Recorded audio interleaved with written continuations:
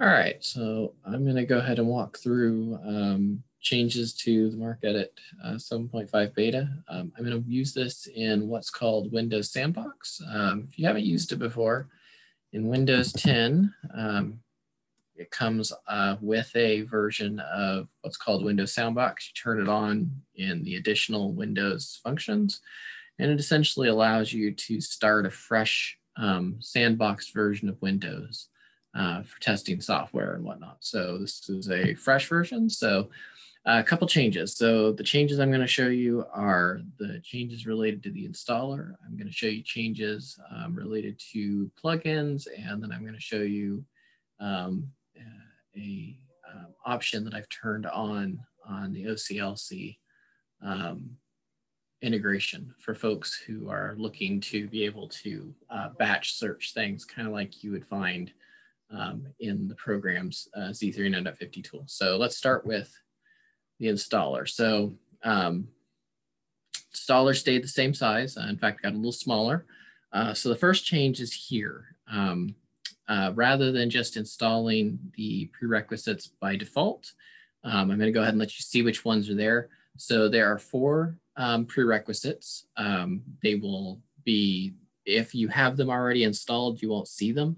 Essentially, there's the runtime files. I'm going ahead and as Microsoft posts updates to the runtimes, I'm updating the root runtimes. So that way, if you haven't gotten the updates through Windows Update, the tool will go ahead and update them for you. So Microsoft released 5.02. The program in the last build installed 5.01. So I'm including the updated runtime. So if you've picked it up through Windows Update, then those won't be there, but otherwise in a fresh install, this is what you'd see. The last 2 are related to plugins. So if you use the OCLC connection plugin, so that would be the plugin in MarcEdit that allows you to interact with connection, then you'd want to install these last 2 dependencies. And essentially what these dependencies do is they install a version of the Access database engine that allows MarcEdit when running as a 64-bit application to interact with Microsoft Access data files, which is what the connection data format is behind the scenes. In the past, you always had to install MarcEdit, restart MarcEdit as a 32-bit app, and that's going to stop. I would like to end that practice. So we'll go ahead and say next. MarcEdit embeds in the installer the 2 runtime files. The other files are hosted on Microsoft site, so the program will go ahead and go and download those from the web and bring them down for upload. While it's doing that, I am going to go ahead and quickly get my file from connection real quick. So that way I can copy that over so I can show you how it works. So let me, while that's downloading, let me find the path to connection, which I don't know off the top of my head, but it should be right here. Let me make a copy of this.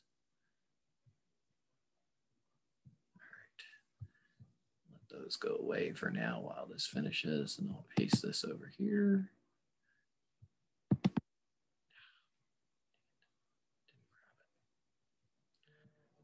One more time.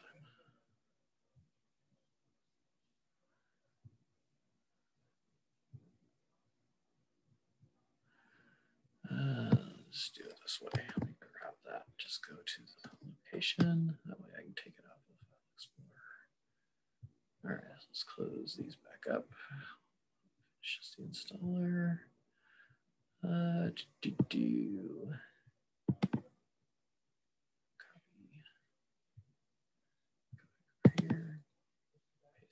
Usually the download process works a lot faster. My guess is, since there's a lot of people in the house right now watching TV, especially the Super Bowl and other stuff, that it's taking it a little while to pick this file up. The file itself is only 27 megabytes. All right, so it's been downloaded. So now it's going ahead and doing the instructions and installation, this should look just like the previous version of the application. It's going to install whatever prerequisites it decided are necessary.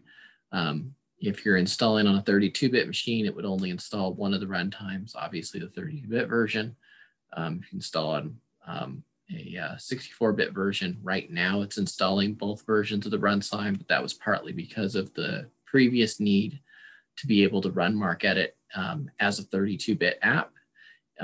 Since that's probably going to go away, especially with the way that I've changed the plugin code, that requirement will go away. And so in the future, the program will only install just the framework version for whichever bit type you're using. So let's go ahead and finish the process here. And so this should look like normal, like it did before, after you get through the dependency section. So the program's gone ahead and installed everything.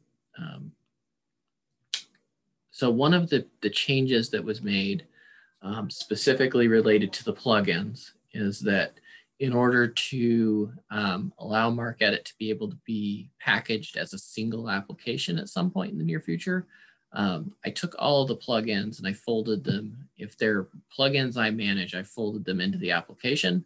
If they're plugins, third-party plugins, there's a new plugins folder that will be used which is where the plugins will be stored. I'll be documenting that process. All right, so let's go ahead and take a look here. So this is going to pop up the wizard. I'm just going to skip all the stuff and go straight to opening the program. All right, so here we go. The program's here. So the first big change is in the plugins manager. So you'll notice that there's a difference here in the way it looked like before. Before, the program would go out to an online source and it would try and you would download plugins. You'd have to start the program, restart it, blah, blah, blah, in order to get the plugins to install. Now, if you want to run a plugin, you just go ahead and check the plugins that you want to use and save those. And then they're ready.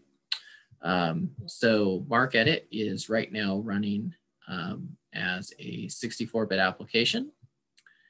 In previous versions of MarcEdit, so here's the 7.3. So let me go ahead and open 7.3.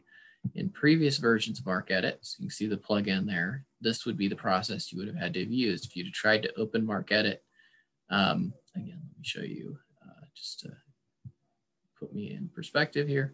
Again, we're 64-bit.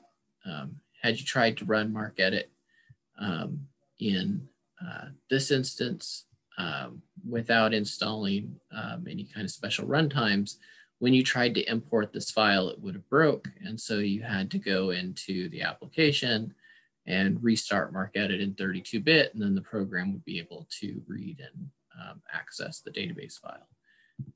In the current version, with the way the plugins have been the way the new plugins, the way they interact, we can go to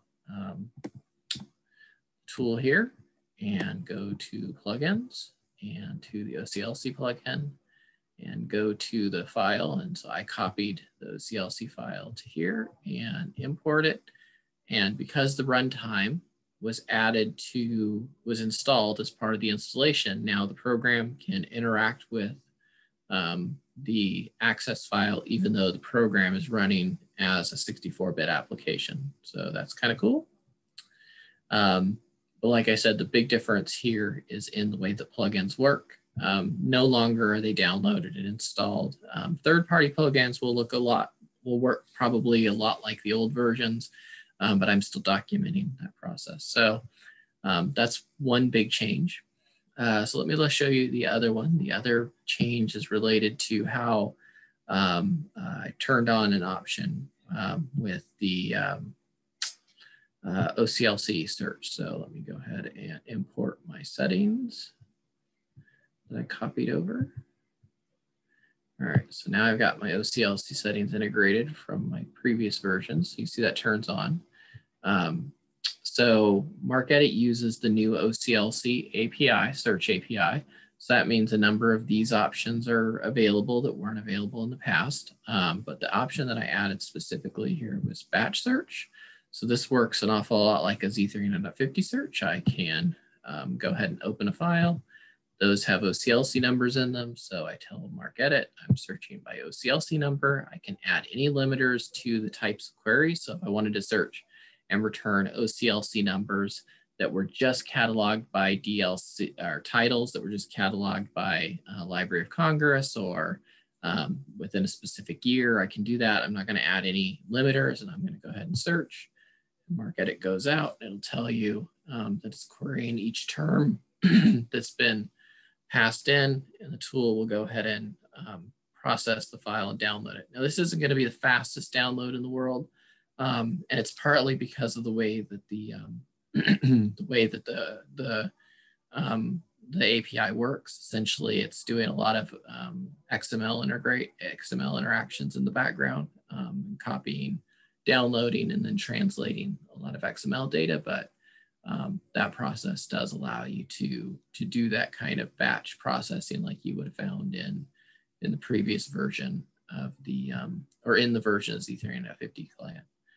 So what other kind of changes happen? So if you're interested, the MarcEdit changelog is found on the website, and you can see from downloads, changelog, and you can see here that these are the changes that were currently made in this particular version of the tool. Specifically, the plugins were converted, the plugin manager was changed, the installers was changed, 30-bit, 32-bit restart has been hidden. My intention is to deprecate it and remove it. The MarcSQL Explorer, which is kind of a tool that's in the application for allowing the import and then querying of data as SQL, as an SQL source, has been integrated into the primary application to reduce dependencies. Clustering tools have been fixed. They weren't working in the beta, they now work now. And then just a few tweaks related to some bug fixes that were related to a few other things. So all of that stuff's been done with the application and is finished and ready for people to test.